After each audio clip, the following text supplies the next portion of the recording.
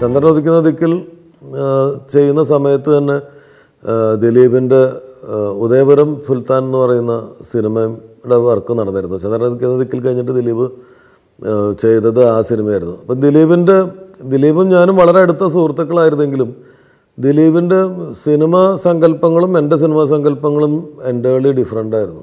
സിനിമകളുടെ ടേസ്റ്റും ഡിഫറെൻ്റായിരുന്നു. അപ്പം ചന്ദ്രനുദിക്കുന്ന ദിക്കിൽ എൻ്റെ ഒരു രീതിയിലുള്ള സിനിമയും ഉദയപുരം സുൽത്താൻ ദിലീപിൻ്റെ രീതിയിലുള്ളൊരു സിനിമയായിരുന്നു. ഫുൾ കോമഡിയും സ്ലാപ്സ്റ്റിക് ഹ്യൂമറും ഒക്കെ ഉള്ളൊരു സിനിമയായിരുന്നു. ദിലീപും ഈ രണ്ട് സിനിമയും ചെയ്തെങ്കിലും ദിലീപിന് കൂടുതൽ വിശ്വാസം ആ സിനിമയോടായിരുന്നു. ഉദയപുരം സുൽത്താനാണ് കൂടുതൽ ഹിറ്റാവാൻ പോകുന്നതെന്ന് ദിലീപ് കരുതിയിരുന്നു. അപ്പോൾ ഇതിൻ്റെ പ്രൊമോഷൻ സമയത്തൊക്കെ ദിലീപ് അന്ന് ദൂരദർശനും ഏഷ്യാനെറ്റും സൂര്യ TV മാത്രമേ ഉണ്ടായിരുന്നുള്ളൂ. അപ്പോൾ അവിടെയുള്ള പ്രൊമോഷൻസിന് പോലും പലപ്പോഴും ആളുകളെ കിട്ടാതിരിക്കുകയും അല്ലെങ്കിൽ പ്രൊമോഷൻസ് എങ്ങനെയാണ് ചെയ്യേണ്ടതെന്ന് അറിയാത്തതിൻ്റെ ഒരു പ്രശ്നങ്ങൾ എനിക്കുമൊക്കെ ഉണ്ടായിരുന്നു. ചന്ദ്രനുദിക്കുന്ന ദിക്കിൽ നമ്മൾ പക്ഷേ ആദ്യമായിട്ട് മലയാള സിനിമയിൽ ആദ്യമായിട്ടാണെന്നാണ് ഞാൻ കരുതുന്നത് ഒരു പ്രൊമോഷണൽ ആൽബം ഷൂട്ട് ചെയ്തിരുന്നു.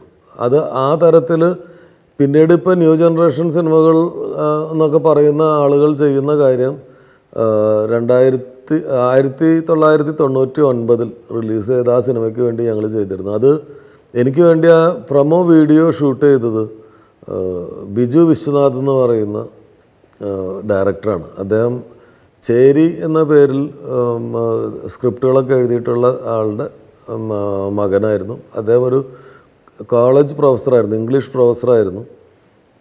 അദ്ദേഹം അതിമനോഹരമായിട്ട് സിനിമാറ്റോഗ്രാഫി ചെയ്യും. അദ്ദേഹമാണ് ഫാൻഡം എന്ന് പറഞ്ഞ സിനിമയുടെ ഫോട്ടോഗ്രാഫിയൊക്കെ ചെയ്ത് കുറേ ഇംഗ്ലീഷ് സിനിമകളൊക്കെ അദ്ദേഹം ഡയറക്റ്റ് ചെയ്തിട്ടുണ്ട്.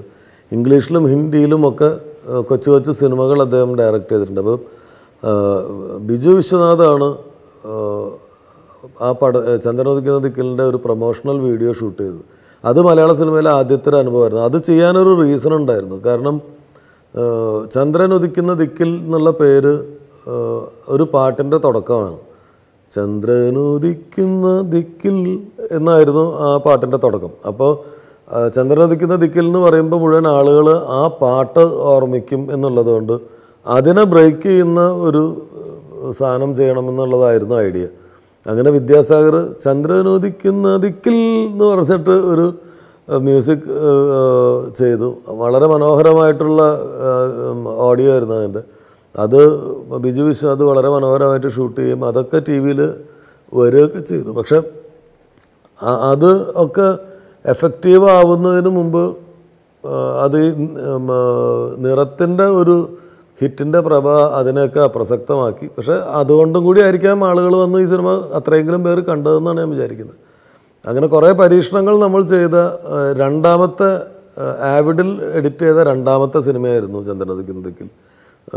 ആദ്യത്തെ പ്രൊമോഷണൽ വീഡിയോ ഉണ്ടായിരുന്ന സിനിമയായിരുന്നു ചന്ദ്രനുദിക്കുന്ന ദിക്കിൽ. അങ്ങനെ കാവ്യമാധവൻ എന്ന് പറയുന്ന ഒരു പുതിയ നായികയെ അവതരിപ്പിച്ച സിനിമയായിരുന്നു ചന്ദ്രനുദിക്കുന്ന ദിക്കിൽ. ഗുണ്ടൽപേട്ട് എന്ന് പറയുന്ന മനോഹരമായൊരു ലൊക്കേഷന് മലയാളികൾക്ക് കാണിച്ചു കൊടുത്ത സിനിമയായിരുന്നു ചന്ദ്രനുദിക്കുന്ന ദിക്കിൽ. അങ്ങനെ കുറേ പ്രത്യേകതകളുണ്ടായിരുന്നു ആ സിനിമയ്ക്ക്. പക്ഷേ നമ്മൾ ആഗ്രഹിച്ച അത്രയും അത് വിജയിച്ചില്ല എന്നുള്ളതൊരു ദുഃഖമാണ്.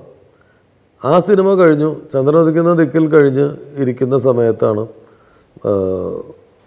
സെവൻ ആർട്സ് മോഹൻ എന്ന് പറയുന്ന ഞങ്ങളുടെ ഒരു സുഹൃത്ത്. അദ്ദേഹം സെവൻ ആർട്സ് ഫിലിംസിൻ്റെ സ്ഥിരം പ്രൊഡക്ഷൻ കൺട്രോളറാണ്. മലയാള സിനിമയിലെ ഏറ്റവും തിരക്കുള്ള പ്രൊഡക്ഷൻ കൺട്രോളേഴ്സിൽ ഒരാളാണ്. സെവൻ ആർട്സ് മോഹൻ ചേട്ടൻ ഷൊർണൂർ ഗസ്റ്റ് ഹൗസിൽ എന്നെ കാണാൻ വരുന്നത്. അപ്പം അദ്ദേഹം വരുന്നത് ഒരു കാര്യം പറഞ്ഞുകൊണ്ടാണ്. അതായത് സുരേഷ് ഗോപിയുടെ ഒരു ഡേറ്റ് ഉണ്ട് അദ്ദേഹത്തിന്. സുരേഷ് ഗോപിയെ വെച്ചിട്ട് ഒരു സിനിമ ഡയറക്റ്റ് ചെയ്യണം എന്ന് പറഞ്ഞിട്ടാണ് അദ്ദേഹം വരുന്നത്. അപ്പം ഞാൻ പുള്ളിയോട് പറഞ്ഞു, സുരേഷ് ഏട്ടൻ ആ സമയത്ത് ഒരു ആക്ഷൻ ഹീറോയുടെ ഒരു പ്രഭയിൽ നിൽക്കുന്ന ഒരാളാണ്. ഞാൻ എൻ്റെ സിനിമകൾ, എൻ്റെ മനസ്സിലുള്ള സിനിമകളും ഞാൻ ചെയ്യാൻ ആഗ്രഹിക്കുന്നതൊക്കെ ഒന്നുകിൽ കുടുംബ പശ്ചാത്തലത്തിലുള്ളതോ അല്ലെങ്കിൽ ലവ് സ്റ്റോറീസോ അങ്ങനെ അല്ലെങ്കിൽ ഹ്യൂമർ ബേസ്ഡ് ആയിട്ടോ ഉള്ള സിനിമകളാണ്. അപ്പോൾ അത്തരം സിനിമകളിൽ സുരേഷ് ഏട്ടന് പറ്റിയ ഒരു കഥ എന്ന് ഞാൻ അടുത്ത കാലത്തൊന്നും കേട്ടിട്ടില്ല. അപ്പോൾ അതുകൊണ്ട് അത് ബുദ്ധിമുട്ടാവുമെന്ന് ഞാൻ മോഹനേട്ടനോട് പറഞ്ഞു. അപ്പോൾ മോഹനേട്ടൻ പറഞ്ഞു, അല്ല ഇതൊന്ന് മനസ്സിൽ വയ്ക്കൂ, അതിന് അങ്ങനെ സുരേഷേട്ടന് പറ്റിയ ഈ കാറ്റഗറിയിലൊക്കെ വരുന്ന ഒരു സിനിമ, മറവത്തൂർ കനവ് പോലെയൊക്കെ ഒരു സിനിമ ചെയ്യാൻ പറ്റുമെങ്കിൽ ആലോചിക്കുക, ഞങ്ങൾ റെഡിയാണ് എന്ന് പറഞ്ഞിട്ടൊരു അഡ്വാൻസ് നിർബന്ധമായി പിടിപ്പിച്ചിട്ട് അദ്ദേഹം പോയി. അങ്ങനെ ചന്ദ്രനുദിക്കുന്ന ദിക്കിലിൻ്റെ ഫൈനൽ വർക്കുകൾ നടക്കുന്ന സമയത്ത്, മദ്രാസിൽ നടക്കുന്ന സമയത്ത്, മോഹനേട്ടൻ ഒരു ചെറുപ്പക്കാരനുമായിട്ട് ഉമാ ലോഡ്ജിൽ വരികയാണ്. അത് അദ്ദേഹത്തിൻ്റെ പേര് രഞ്ജൻ പ്രമോദ് എന്നാണ്. അപ്പോൾ പ്രമോദിനെ കണ്ടപ്പോൾ എനിക്ക് പെട്ടെന്ന് ഓർമ്മ വന്നു. കാരണം പ്രമോദിനെ ഞാൻ മുമ്പ് പരിചയപ്പെട്ടിട്ടുണ്ട്. പ്രമോദ് മാനസം എന്ന് പറയുന്ന സിനിമയുടെ എഡിറ്റിംഗ് വർക്കുകൾ മദ്രാസിൽ എഡിറ്റർ വേണുഗോപാലിൻ്റെ എഡിറ്റിംഗ് സ്യൂട്ടിൽ നടക്കുന്ന സമയത്ത് ഇതേ മോഹനേട്ടൻ രഞ്ജൻ പ്രമോദിനെയും കൂട്ടിയിട്ട് അവിടെ വന്നിരുന്നു. അവിടെ വന്നപ്പോൾ അന്നത്തെ ആവശ്യം മറ്റൊന്നായിരുന്നു.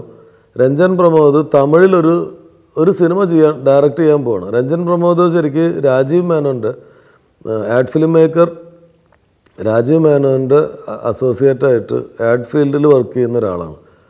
കോഴിക്കോട്ടുകാരനാണ്. കോഴിക്കോട് കാവുന്തറ എന്ന് പറഞ്ഞ സ്ഥലത്താണ് പുള്ളിയുടെ വീട്.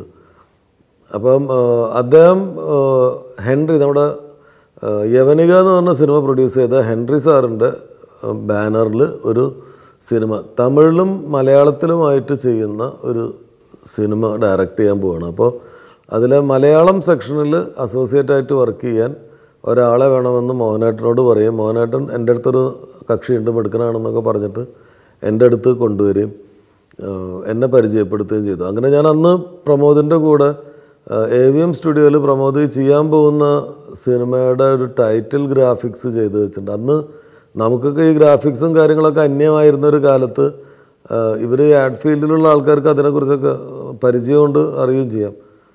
പട്ടാമ്പൂച്ചികൾ കനവ് കാണുവതില്ലേ എന്നായിരുന്നു ആ സിനിമയുടെ പേര്. ശലഭങ്ങൾ സ്വപ്നം കാണാറില്ല എന്ന മറ്റാണ് അതിൻ്റെ അർത്ഥം. അങ്ങനെ അതിൻ്റെ ടൈറ്റിൽ ഗ്രാഫിക്സ്, ബട്ടർഫ്ലൈസിനെയൊക്കെ വെച്ചിട്ടുള്ള ടൈറ്റിൽ ഗ്രാഫിക്സൊക്കെ എന്നെ കാണിച്ചതെന്ന് എനിക്ക് ഓർമ്മയുണ്ട്. പക്ഷേ ആ സിനിമ എന്തുകൊണ്ടോ ആ സമയത്ത് നടന്നില്ല. ഞാൻ അതിനോടകം പിന്നീട് കുറച്ച് 1-2 വർഷത്തിന് ശേഷം ഞാൻ ഡയറക്ടറാവുകയും ഒക്കെ ചെയ്ത് കഴിഞ്ഞിരുന്നു. അപ്പോൾ ആ പ്രമോദിനെയും കൊണ്ടാണ് 7 ആർട്സ് മോഹൻ ചേട്ടൻ വരുന്നത് ഉമാ ലോഡ്ജിൽ. അപ്പോൾ മോഹനേട്ടൻ പറയുന്നത് രഞ്ജൻ്റെ അടുത്തൊരു കഥയുണ്ട്, ആ കഥയൊന്ന് കേട്ട് നോക്കുക, അത് സുരേഷ് ഗോപിക്ക് പറ്റുന്നൊരു കഥയാണ്, അത് ഇഷ്ടമാവുകയാണെങ്കിൽ നമുക്ക് എന്ന് പറയുമ്പോഴേക്കും പ്രമോദ് ഇടയിൽ കയറി പറഞ്ഞു, ഞാൻ സ്ക്രിപ്റ്റൊന്നും എഴുതില്ല, സ്ക്രിപ്റ്റ് എഴുതാനൊന്നും എനിക്ക് സമയമില്ല, ഞാനൊരു കഥ പറയാം, ഒരു 2 വരിയിൽ പറയാവുന്ന ഒരു കഥയാണ്, ആ കഥ ഞാൻ പറയാം, അത് നിങ്ങൾക്ക് ഇഷ്ടമാവുകയാണെങ്കിൽ മോഹനേട്ടനുമായിട്ടുള്ളൊരു ബന്ധത്തിൻ്റെ പേരിലാണ്, എനിക്ക് അതിൻ്റെ റൈറ്റ്സും വേണ്ട പൈസയൊന്നും വേണ്ട, നിങ്ങൾ ഒരു നല്ല സ്ക്രിപ്റ്റ് റൈറ്ററെ കൊണ്ട് ആ കഥ എടുത്തിട്ട് എഴുതിച്ചോളൂ നിങ്ങൾക്ക് ഇഷ്ടമാവുകയാണെങ്കിൽ എന്ന് പറഞ്ഞിട്ട് 2-3 വാചകത്തിൽ ഒരു കഥ പറയാണ്. അപ്പോൾ ആ കഥ എനിക്ക് കേട്ടപ്പോൾ ഇഷ്ടമായി. അപ്പോൾ ഞാൻ പറഞ്ഞു, ഇത് വളരെ സിമ്പിളായിട്ട് നിങ്ങൾ ഒരു 3 വരിയിലൊരു കഥ പറഞ്ഞു.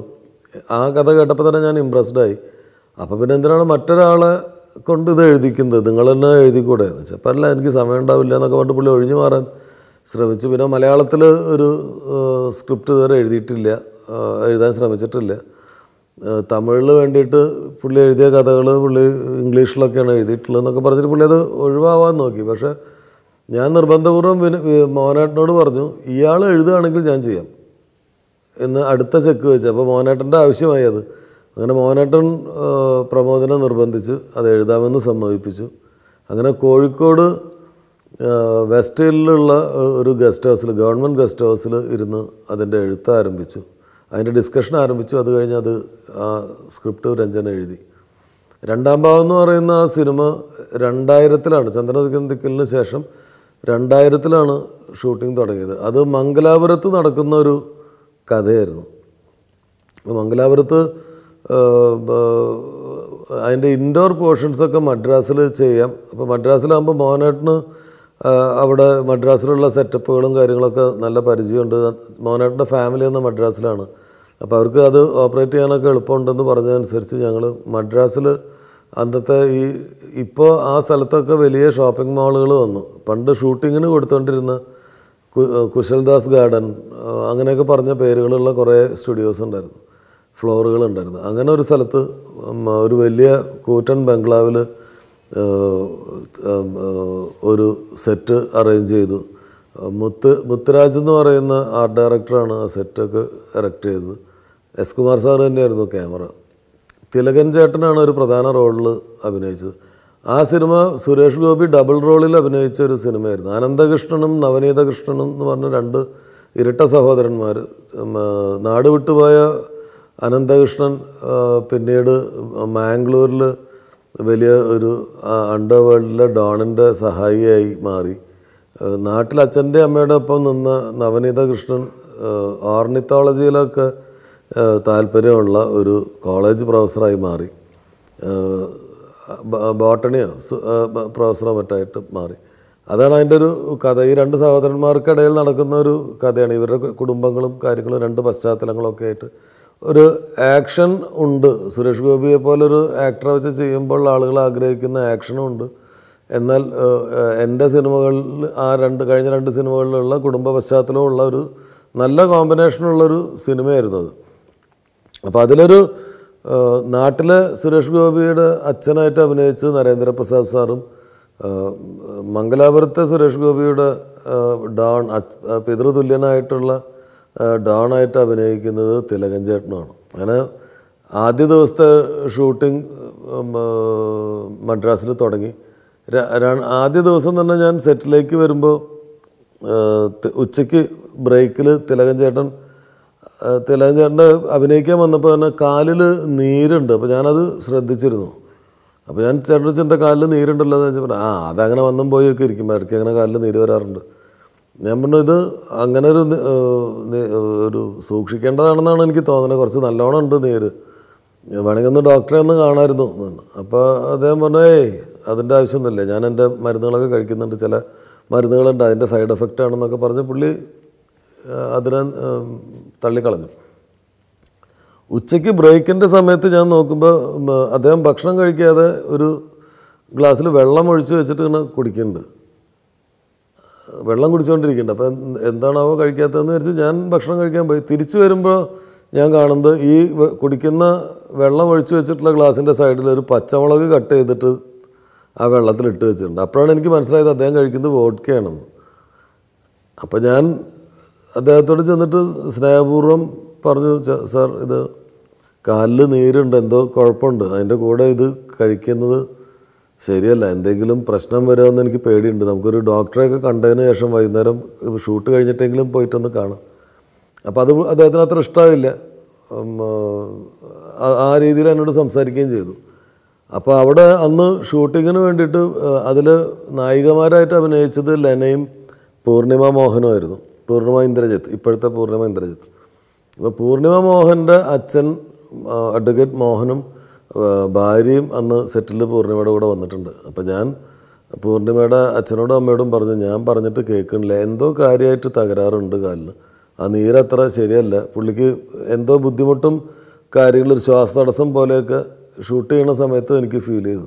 അപ്പോൾ ഞാൻ അധികം പടങ്ങൾ അദ്ദേഹത്തോടൊപ്പം വർക്ക് ചെയ്തിട്ടില്ല. ഗസൽ എന്ന് പറഞ്ഞൊരു സിനിമയിലും മീനത്തിൽ താലികെട്ട് എന്ന് പറഞ്ഞൊരു സിനിമയിലും മാത്രമേ ഞാൻ അദ്ദേഹത്തോടൊപ്പം വർക്ക് ചെയ്തിട്ടുള്ളൂ. അപ്പോൾ വല്ലാതെ ശാസിച്ച് പറയാൻ അല്ലെങ്കിൽ നിർബന്ധപൂർവം പറയാനുള്ള ഒരു ബന്ധമായിട്ടില്ല. അപ്പോൾ ഒടുവിൽ ഉണ്ണികൃഷ്ണൻ ചേട്ടൻ സെറ്റിലുണ്ട്. ഞാൻ ഉണ്ണിയേട്ടനോട് പറഞ്ഞു, ഉണ്ണിയേട്ടനൊന്ന് പറ. പുള്ളിയോട് പറഞ്ഞു, ഞാനില്ല, ഞാൻ പറഞ്ഞു കഴിഞ്ഞാൽ എൻ്റെ നേരെ ബഹളത്തിന് വരും.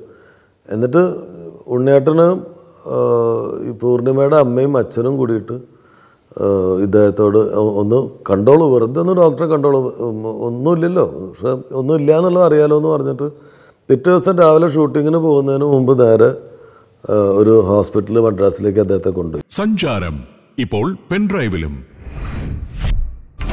Egypt, China, Jordan, United States, വൈവിധ്യമാർന്ന സംസ്കാരം പുലരുന്ന 4 രാജ്യങ്ങൾ. ഈ നാടുകളിലൂടെയുള്ള ദീർഘവും വിശദവുമായ സഞ്ചാരം 20 DVD-കളിൽ.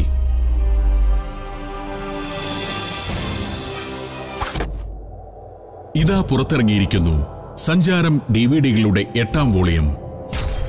ഈജിപ്ത്, നൈൽ നദീതടത്തിലെ പുരാതന സാംസ്കാരിക ഭൂമിക.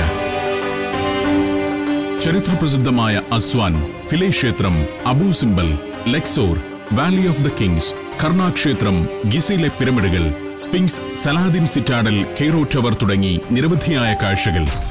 China, ഹോങ്കോങ്ങിലെ കവ്ലൂൺ harbour, Victoria peak, happy Valley, Stanley market തുടങ്ങി ഒട്ടേറെ സ്ഥലങ്ങൾ.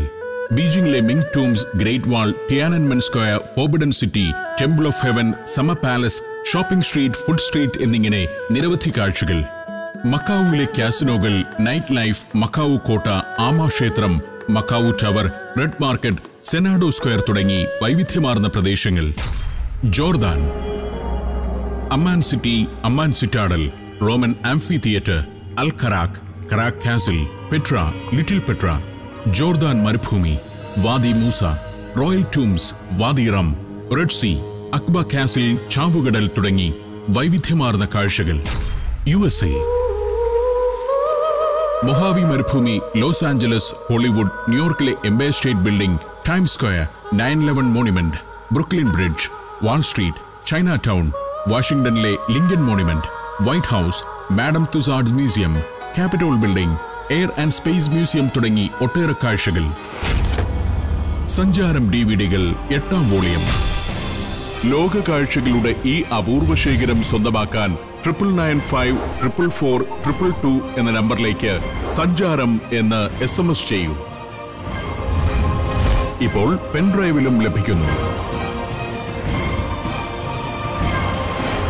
സഞ്ചാരം, ലോകമിപ്പോൾ നിങ്ങളുടെ സ്വീകരണ മുറിയിൽ. അവിടെ കൊണ്ടുപോയ ഉടനെ ഡോക്ടേഴ്സ് അദ്ദേഹത്തിനെ അഡ്മിറ്റ് ചെയ്ത് കളഞ്ഞാണ്. അങ്ങനെ വളരെ കാര്യമായിട്ട് കിഡ്നീസിന് മറ്റു ബന്ധപ്പെട്ടിട്ടുള്ള അസുഖമാണ്. ഈ മദ്യപിച്ചതൊക്കെ ഭയങ്കരമായിട്ട് റോങ്ങായിട്ട് ബാധിച്ചിട്ടുണ്ട്. അങ്ങനെ അത് ഒരു കുറച്ച് മാസങ്ങൾ നീണ്ട ഒരു ട്രീറ്റ്മെൻറ്റ് വേണ്ടി വരുമെന്നും പുള്ളിനെ അഭിനയിക്കാൻ വിടാൻ പറ്റില്ല എന്നും വേർക്കാൻ പാടില്ല എന്നൊക്കെ പറയുന്ന രീതിയിലാണ് കാര്യങ്ങൾ. അങ്ങനെ ധർമ്മസങ്കടത്തിലായി. കാരണം എല്ലാവരും പറഞ്ഞു ഒരു ദിവസത്തെ ഷൂട്ടിംഗ് മാത്രമേ കഴിഞ്ഞിട്ടുള്ളൂ, 1-2 ദിവസത്തെ ഷൂട്ടിങ്ങേ കഴിഞ്ഞിട്ടുള്ളൂ, അദ്ദേഹത്തെ മാറ്റിയിട്ട് വേറൊരു നടനെ കാസ്റ്റ് ചെയ്യാം എന്നെല്ലാവരും പറഞ്ഞു. പക്ഷേ എനിക്കപ്പോൾ ഓർമ്മ വന്നത് പണ്ട് ഭൂമിഗീതത്തിൻ്റെ സെറ്റിൽ പ്രതാപചന്ദ്രൻ ചേട്ടൻ്റെ ഒരു അസുഖം വന്നിട്ട് അദ്ദേഹത്തെ മാറ്റി CI പോളേട്ടനെ അഭിനയിപ്പിച്ച് 2 ദിവസം കഴിഞ്ഞപ്പോൾ തിരിച്ചു വന്നിട്ട് എന്നാലും എന്നോടിത് ചെയ്തല്ലോ എന്ന് ചോദിച്ച പ്രതാപചന്ദ്രൻ്റെ മുഖം എനിക്ക് ഓർമ്മ വന്നത്. ഞാൻ പറഞ്ഞു നമുക്ക് ഈ സിനിമയിൽ തിലകൻ ചേട്ടന് ഇല്ലാത്ത ഒരുപാട് സീനുകളുണ്ട്, ആ സീനുകളിലേക്ക് പോവാം. എന്നിട്ട് അപ്പോൾ അത്രയും സമയം കിട്ടില്ല, ചിലപ്പോൾ ഒരു 1-2 ആഴ്ച അല്ലെങ്കിൽ ഒരു മാസം തന്നെയോ അദ്ദേഹം ഇല്ലാത്ത വർക്കുകൾ ചെയ്യാം. കുറച്ച് നമ്മൾ ബുദ്ധിമുട്ടണമെന്നേ ഉള്ളൂ, പക്ഷേ സീക്വൻസുകൾ വേറെ ഉണ്ട്, അത് നമുക്ക് ഷൂട്ട് ചെയ്യാം. അപ്പോഴേക്കും അദ്ദേഹം ചികിത്സയൊക്കെ കഴിഞ്ഞ് ഭേദപ്പെട്ട് വരികയാണെങ്കിൽ ചെയ്യാമല്ലോ എന്ന് പറഞ്ഞിട്ട് നമ്മൾ ബാക്കി ഷൂട്ടിങ് കണ്ടിന്യൂ ചെയ്തു. പക്ഷേ തിലകൻ അസുഖം മാറാൻ പിന്നെയും ടൈം എടുത്തു. ആ സിനിമയുടെ ഇടയിൽ അതൊരു ഭയങ്കര നിർഭാഗ്യങ്ങളുണ്ടായ ഒരു ഷൂട്ടിങ്ങായിരുന്നു. ആ സിനിമയുടെ ഷൂട്ടിങ്ങിനിടയിൽ സുരേഷ് ഗോപിയുടെ അച്ഛൻ മരിച്ചു. അങ്ങനെ അച്ഛൻ മരിച്ച് അദ്ദേഹം വീട്ടിലേക്ക് പോയി. അപ്പോൾ തിലകൻ ചേട്ടൻ ആശുപത്രിയിലായി, നായകൻ നാട്ടിൽ പോയി. അദ്ദേഹം അച്ഛൻ്റെ മരണത്തിന് ശേഷം ഒരു 41 ദിവസം കഴിഞ്ഞിട്ടേ ഇനി അഭിനയിക്കാൻ വരുള്ളൂ എന്ന് പറഞ്ഞു. അപ്പോൾ സിനിമയുടെ കാര്യം കുഴപ്പമായി, ഷെഡ്യൂള് ആവുമെന്നുള്ള അവസ്ഥയായി. ഷെഡ്യൂളായി പടം. 2ാം ഭാവം അങ്ങനെ ഒരു 3 മാസത്തെ ഒരു ഗ്യാപ്പ് വരും. വീണ്ടും ഒരു 10 ദിവസം ഷൂട്ടിംഗ് ഉണ്ടാവും. അത് കഴിയുമ്പോൾ വീണ്ടും എന്തെങ്കിലും കാരണം വരും. അങ്ങനെ ഏതാണ്ട് 2000-ൽ ഷൂട്ടിംഗ് തുടങ്ങിയ സിനിമ കംപ്ലീറ്റ് ചെയ്തിട്ട് ഇറങ്ങുന്നത് 2001-ലാണ്. അപ്പോഴേക്കും ആ സമയത്ത് സുരേഷ് ഗോപിയുടെ ആക്ഷൻ സിനിമകളൊക്കെ അങ്ങനെ കുറച്ച് മോശമായി പോയിക്കൊണ്ടിരുന്ന ഒരു സമയത്താണ് ഈ 2ാം ഭാവം എന്ന് പറഞ്ഞ സിനിമ വരുന്നത്. അപ്പോൾ ഇതിനിടയിൽ സംഭവിക്കുന്നത് എന്താണെന്ന് വെച്ചാൽ ചന്ദ്രൻ ഉദിക്കുന്ന ദിക്കിൽ എന്ന് പറഞ്ഞ സിനിമയ്ക്ക് എനിക്ക് അന്ന് 60,000 രൂപയോ 65,000 രൂപയോ മറ്റാണ് ആദ്യത്തെ ഗഡുവായിട്ട് ശമ്പളം കിട്ടിയത്.